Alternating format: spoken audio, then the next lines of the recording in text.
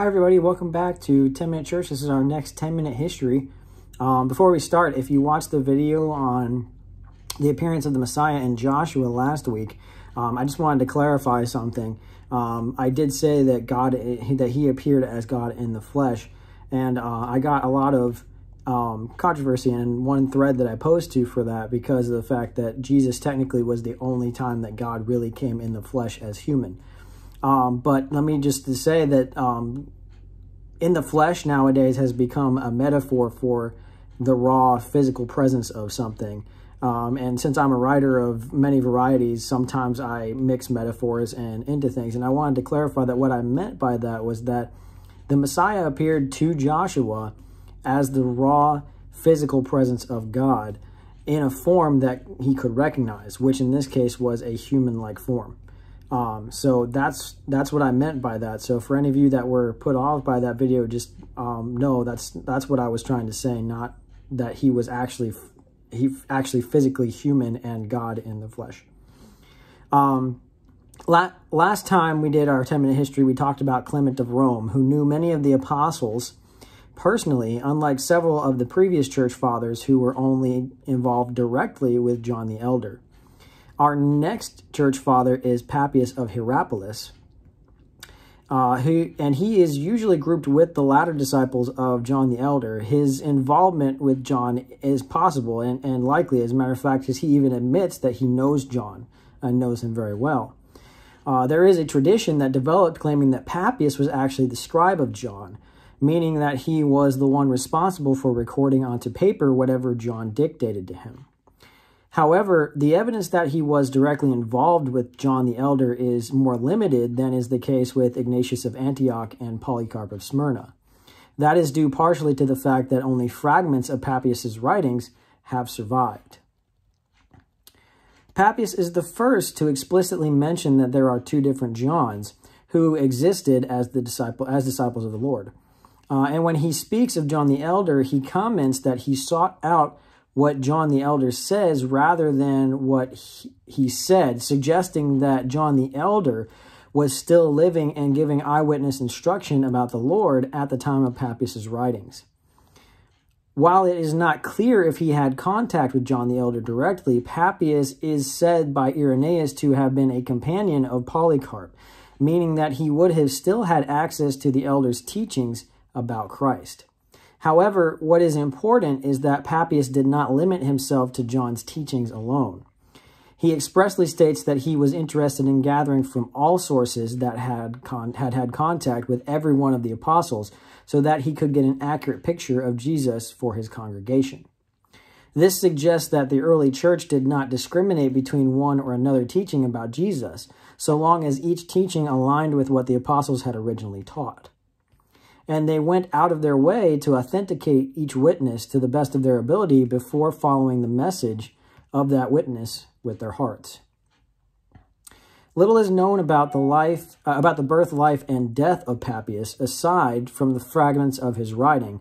But in addition to the information he provides on John the Elder, he also spoke of an Aramaic edition of the Gospel of Matthew that existed before the Greek manuscripts and was the one to put forth that Peter was the one behind the message of the Gospel of Mark, and that Mark was the one who was the scribe of Peter and was writing down what Peter dictated. This information is helpful because it indicates that Matthew was originally designed to target a primarily Jewish audience instead of Gentile, and it brings authenticity to the words of Mark and makes his gospel a very reliable eyewitness to the events surrounding Christ. Nevertheless, that is not all Papias is notable for. His instructions in the fragments that we do have suggest that he was an honest and reputable man, wanting only the best for the people under his care, and that he had a heart for the truth and for right living. He did, however, have a strange obsession with the concept of multiplying members of the kingdom and how that would affect the outcome of the church in the end times. His hopes that the church would multiply were not strange, not those. To the contrary, the whole purpose of the church, according to Matthew, is to make disciples of all nations, baptizing them in the name of the Father, Son, and Holy Spirit. That is the Great Commission. And the way the early church proceeded after Jesus' ascension was to do just that. On that point, Papias was completely in line with the rest of the early church. But then Papias goes on to describe how the final realization of the new kingdom after Christ's return will take place. And most of what he says is in accords with what we know from Scripture, particularly Revelation and John, that the house of the Lord will have many mansions, and that the kingdom will be divided amongst the people. Papias specifically divides the planes of existence in the kingdom into 3 realms: heaven, paradise, and the holy city, or New Jerusalem. And then he says that those who produce 100-fold will receive heaven, those who produce 60-fold will receive paradise, and those who produce 30-fold will receive the city. His point is that all believers will receive the kingdom in accords with the level of their worthiness, which is measured by how they live their lives for the Lord while in their earthly existence. And to that extent, Papias is right.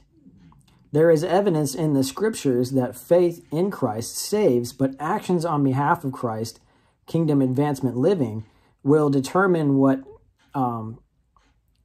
how much one gains in the final realization of the new kingdom. His 100-fold, 60-fold, and 30-fold deliberations even come from a parable spoken by Jesus. Where Papias strays is when he pairs those delineations up with the specific locations within the new kingdom. The 3 planes come from Scripture and are even joined in Revelation, but how they are joined and divided is not described in detail. The primary location that receives the greatest detail is the holy city, or New Jerusalem. And in John's vision, that city seems to be set aside primarily for the remnant of believers from amongst the Jews that Yahweh promised he would raise up throughout the writings of the prophets. In other words, the holy city of the new kingdom is the city for those who are from his original people, who stayed true and believed in his Son, even against their own who did not. Not only does Papias' portrayal not follow this, it also minimizes the importance of New Jerusalem in the new kingdom realization. New Jerusalem will be the crown jewel of the new kingdom where from Christ reigns New Jerusalem will be the crown jewel of the new kingdom where from Christ reigns over the entirety of the created order in its redeemed and perfect state. The problem is primarily raised because we do not have the full picture from Papias' writings, since they are fragmented.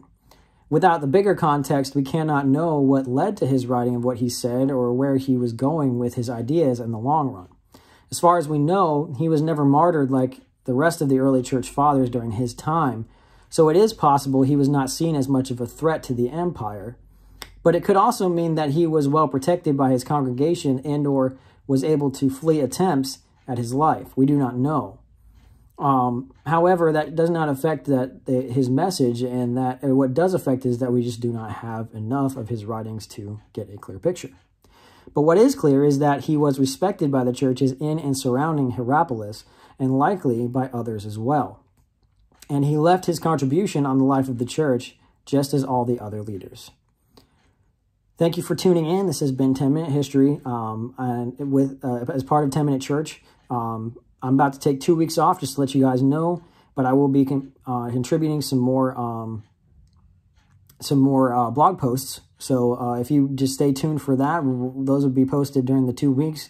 And tomorrow I've got a bonus episode of 20-minute pods involving God and time. So we're going to have a lot of fun with that one. I actually am citing a very popular philosopher from his time, that is, from the 5th century, whose name is Boethius. So if you all want to tune in, that's going to be a really good discussion, and I look forward to having you all.